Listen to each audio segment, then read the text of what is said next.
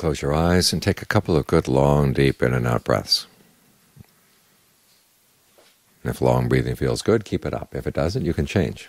Shorter breathing, shallower, faster, slower, heavier, lighter. Get in touch with the body's breath needs right now.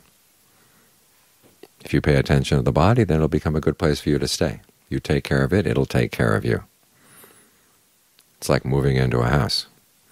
When you first move in, it's not all that comfortable. The heater may not be working properly, and there may be dirt all over the place and animals in the walls. You've got to clean things out. And it takes some time, and sometimes people get discouraged with all that work that goes into getting a house, making it livable. But if you don't do the work, then the house is never really going to be a home.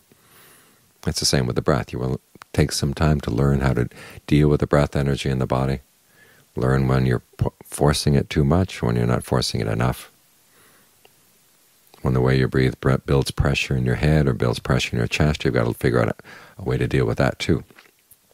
But as you do this work, you find that more and more the body becomes a really good place to stay, a place where you can feel at home. Because the mind doesn't have a home, then it's out wandering around. In the meantime, the body gets left so that animals can move back in and dry rot can set in. All kinds of stuff can happen to a house that's not being looked after. If you live in the house and look after it, okay, then it becomes a good place to stay. I mean, it's a little bit of maintenance work every now and then, but otherwise it's more than repays the work, the effort to get the mind to settle down right here and to make the body and the breath a livable place to stay. That way, when the mind needs to go out, it knows why it's going out. And then you find that in your house you can actually have you can have your internet connection, you can have your television. In other words, you stay in the house, but you still know about the world outside. You can inhabit your body.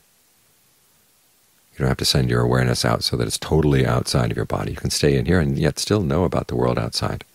But you're coming from a position of strength, strength in how you receive impressions from outside and strength in how you decide what to do.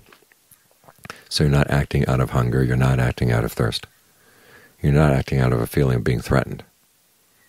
So your inner home here provides safety, it provides a good foundation for your life to be a lot more in order. So take the time and the effort and the interest that's going to be required to get to know the body well and to make this house a home.